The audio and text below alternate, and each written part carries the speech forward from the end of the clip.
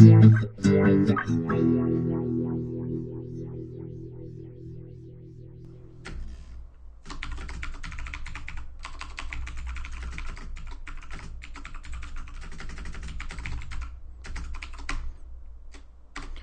everybody, this is Dan once again with another Git tutorial video. Today I'm going to do a short video on Git Archive. So let's go ahead and get started. Today I'm going to be using the trick repo, which is available on GitHub if you're interested in looking at it. And we are going to use Git Archive to zip up a release of the trick repository. So before we do that though, if you're looking for resources on Git Archive, just check out the man page, and you can see at the top that it lets you create an archive of files from a named tree, and there's a bunch of optional parameters, and so I'm going to go through a few examples here to get you comfortable with how to do it. So let's go ahead and get started. So I'm going to type here Git Archive, and I'm going to give it a format. You tell it what format you want. In this case, we're going to do tar, and then you have to give it a ref or a commit, or basically a reference to a point in history. So in this case, we're going to use the shortcut head, which just means my current commit on this branch. And if I were to press enter here, you would see a stream of consciousness, because by default Git Archive will start writing the archive to standard out, which is pretty useful to exactly nobody. So you need to pipe it to a file, or in this example I'm going to pipe it to gzip and redirect the output to a file name of my choosing, which I'm just going to call trick with today's date. So if I hit enter on this command, we'll see that it worked for about half a second. And if I do an ls now, you will see that I have a new tarball of the trick repo at this state. So what I'm going to do is I'm just going to move this off to a temporary area so we can unzip it and take a look. So I'm going to switch over to /temp, and if I look in /temp, basically if I do a tar xvcf on this guy to extract the tarball, hit enter, and you'll see that it dumped a whole bunch of stuff here.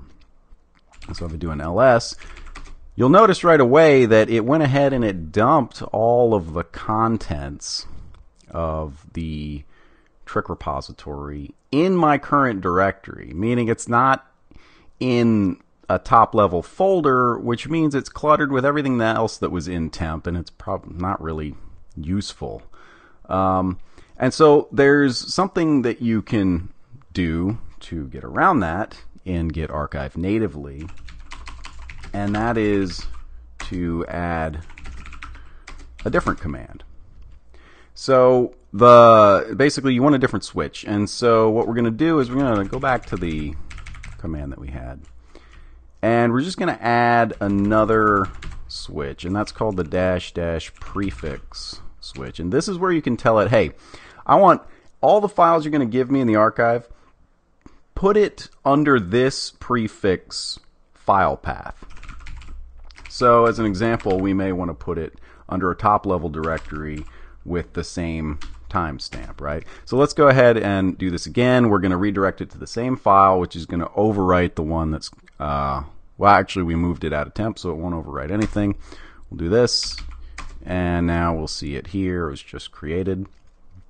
And so now if we move this guy to temp and do the exact same thing, temp, and we do a tar xvzf on this guy, you will notice that it dumped everything, all the archive, oops, move this back, under a prefix directory which we gave it, which is super useful, right? Because now you look in this folder in temp, and we have everything centralized under this directory. And now in this directory, it looks just like the trick Git repo from a file directory perspective.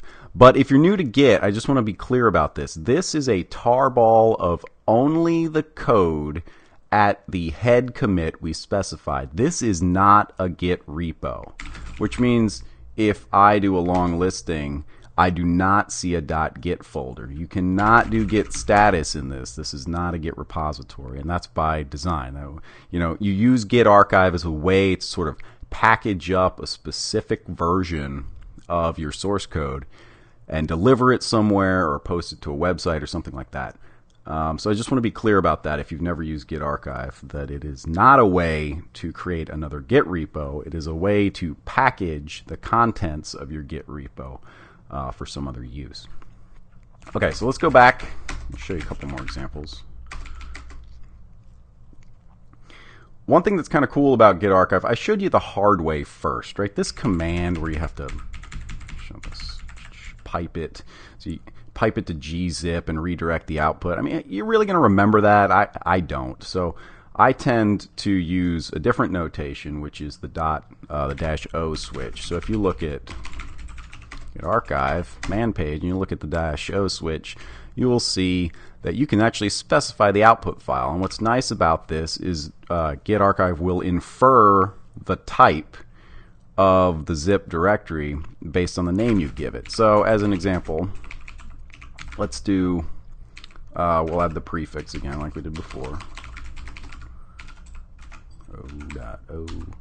And then instead of doing the gzip stuff that we see here, let's just do the -o switch and give it a name, trick15 bar.gz.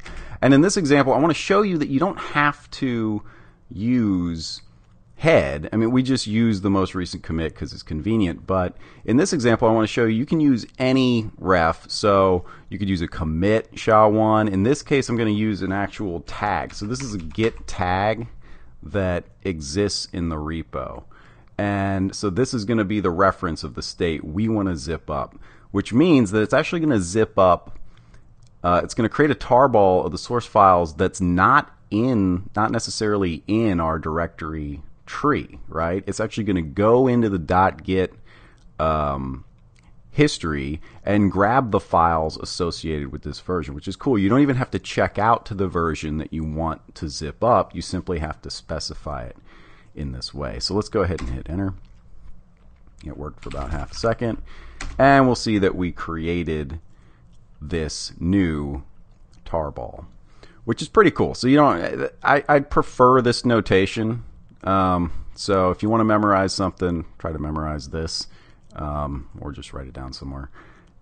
Because if you do the other version, this version, and you forget to pipe it, it's gonna look nasty and possibly screw up your terminal. So I want to show you one last thing that's potentially useful.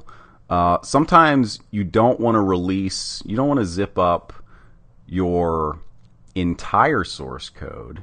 You only want to zip up part of it, and sometimes you want to deploy to an external group. Hey, check out this standalone directory. We got some stuff in here you might be interested in, but you don't need anything else. Well, you can do that with the git archive command by just giving it as the last parameter the path or paths that you want to include. So in this case, let's say we want to only give, we only want to zip up this trick source directory, which is at the top level. And so we just specify that. And you'll notice that, the one we did before that was the whole one was, showing this file size. And now we see a much smaller file size, right? Because we didn't get the full contents of it. And, if you really wanted to see the contents, we can just untar it here, right in place. Sorry, I use tar and zip interchangeably. I know that is not the same thing. So what we get is, we do a long listing here, and we see that it dumped everything under this folder like we specified. And when I say everything, I mean everything that was included in the archive. And in this case, we told it, hey, only do trick source, which is the last parameter to Git Archive. So I think I'm going to end the video there. I want to keep this short. It's just a simple, how do you do a Git Archive? So like I usually do, we'll just summarize with the syntax. So you want to do a Git Archive to package up the contents of your Git repo source code, you want to type Git Archive, and then the optional prefix parameter, which is sort of like top level directory that you want to have, and then slash, and then -o for the output file, and say, you know, my output file .tar.gz, or if you wanted, you know, a zip format, you could do that too. Then the ref of the state in the history that you want to capture, something like head or a commit SHA-1 or a branch name. And then finally, optionally, path or paths that you want to only include. If you don't give that, it's going to do everything by default. So I hope that was helpful. My name's Dan, and I'll see you next time.